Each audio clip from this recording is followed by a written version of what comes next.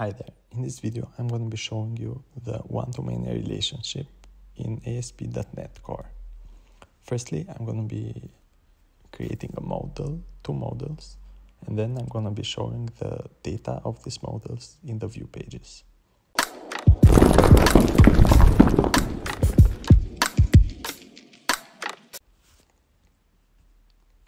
Firstly, I'm going to be opening up a project that I recently did which actually was in the previous video, where I just created one controller with the CRUD operations. So we have a customer controller here, and I'm going to be adding a one-to-many relationship model to this customer model. Firstly, I'm just going to be running the project to see what we have there.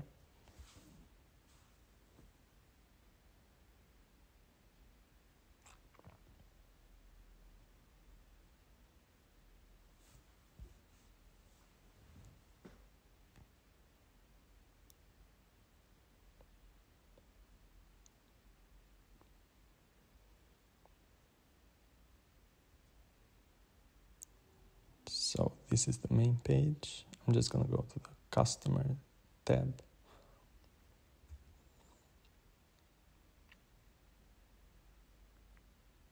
Okay, so I have no customer created here, but this is the page that we did in the previous video. So I'm just going to go to the customer model. So this is the customer model. I'm just going to be adding an additional model to it, like a status model for the customer status. So this is basically this is a one-to-many relationship, because one customer can have only one status, like a new customer or a loyal customer, but one status can be connected to different types, to different amount of customers. So I need an int ID property for the status.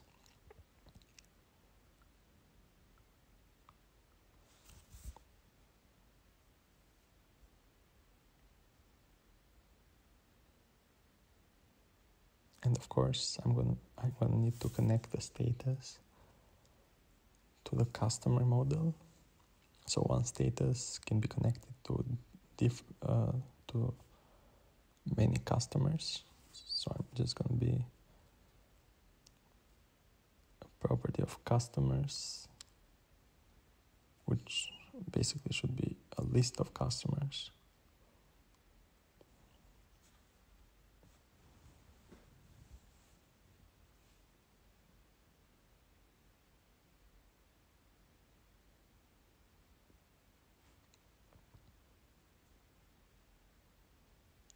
And the get set attributes at the end.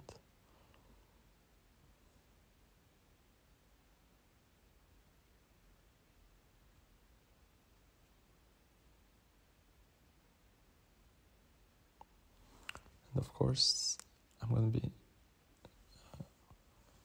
needing to connect the customer to the status.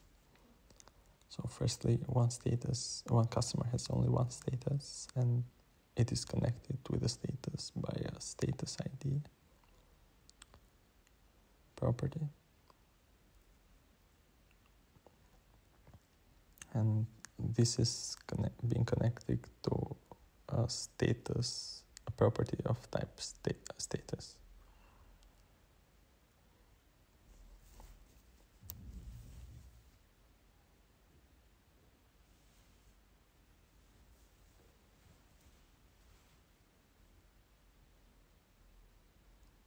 And we need to write down here a data annotation with a foreign key, which refers to the status ID.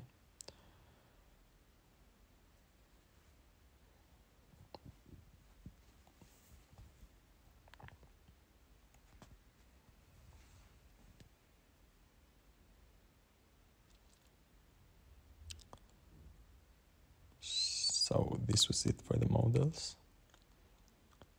whenever we create a new model, we need to go to the context. This is the migrations folder, in the data folder.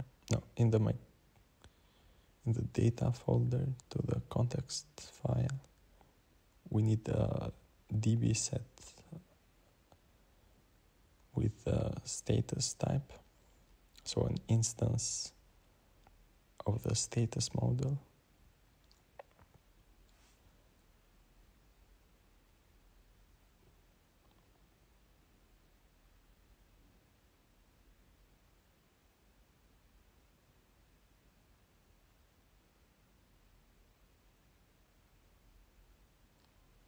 And also for this tutorial, we're going to be needing to store the status model with some data, so we can demonstrate better the connection of the customer with the statuses. So we needed this onModel creating method.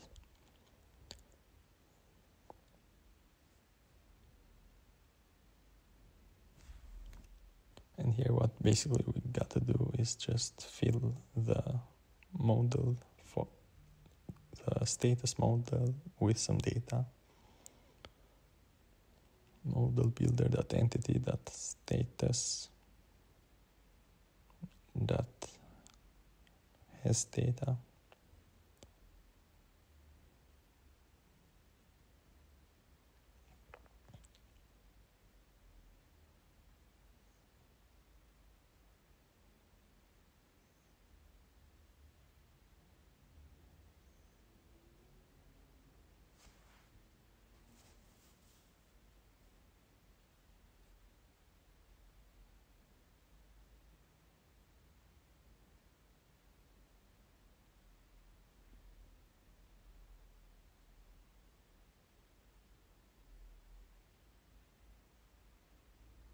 Okay, around parentheses.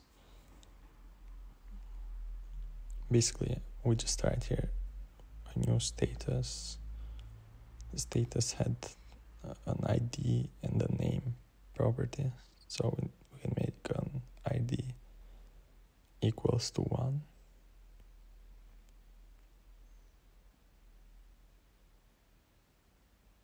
The name equals to new customer or something.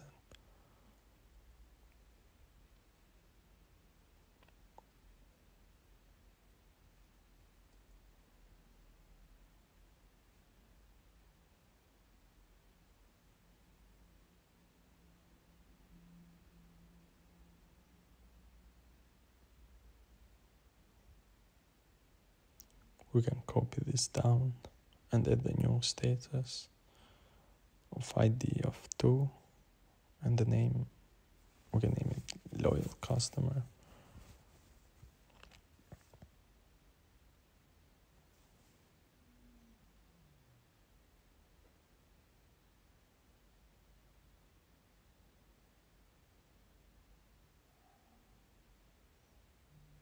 Okay, so we need to run the project to see if we have made an error. And then we can just go to the package manager console to add the migration.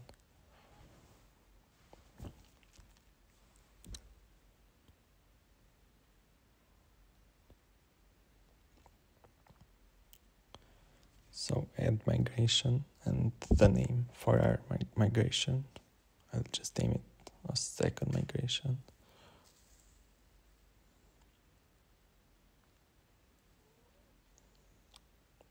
Build succeeded, so now we just need to update the database.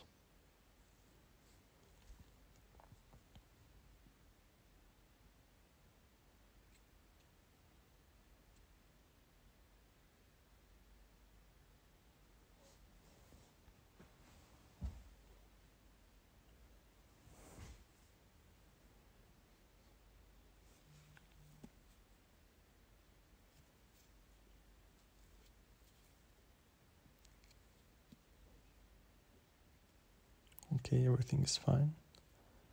We can just go to the customer controller now. basically what we need to do is we need to import the data, the status data in the create function here. So we can store in the view data, we'll name it like status, and we're going to import here from the statuses context, from the context that status is, the list with each of the statuses that we created.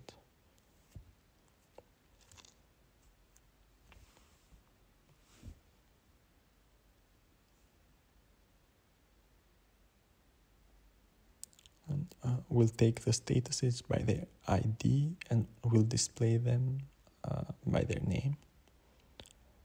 And below, we can also, in the post function, we also can add there,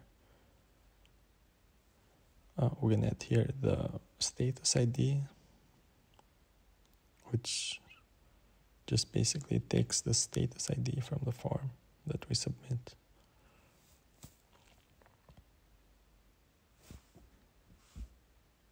This works. This was okay, so now we just need to go to the create view.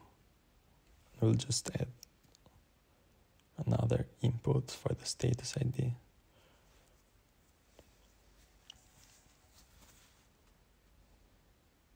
We'll just name it status, the client's status.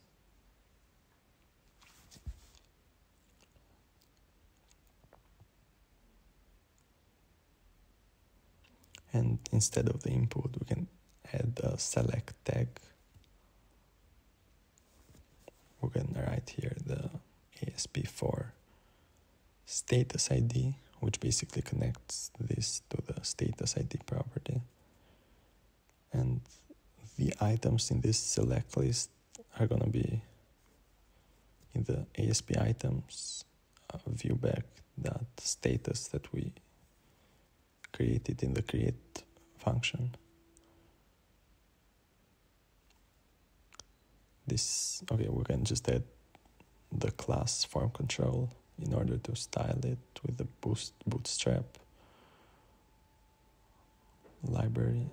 Okay, so I forgot here before, in the status property we can add a question mark, which basically means that the status can be null. And we need to add a new migration.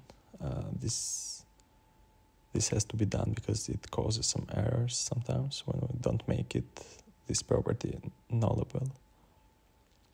So I just ran the project to check if everything was okay, and now I'm just going to be needing to add the migration.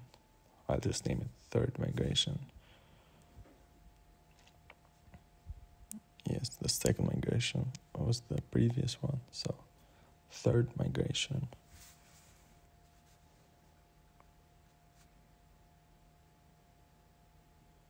Build succeeded. Just gonna be needing to update the database one more time.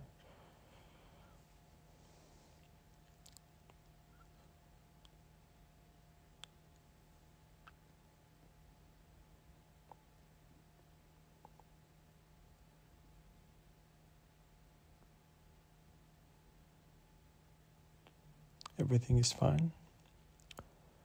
So I just need to check now. The create view.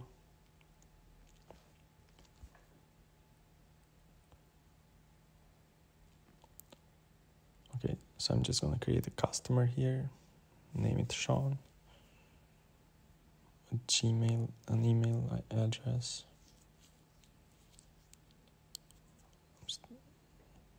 And then here in the client status, we see the loyal customer and the new customer that we had. Okay, so everything is okay. Instead of the client status column, which we need to store in the index view, firstly we need to go to the customer controller. We just need to include here the status.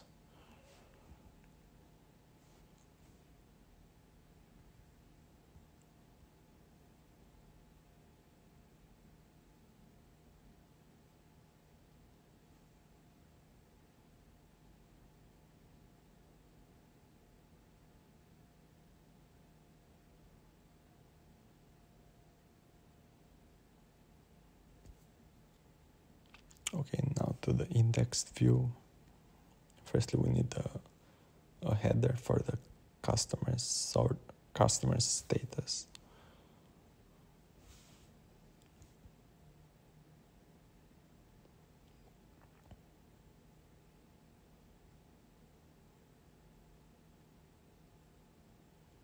And then here we just need to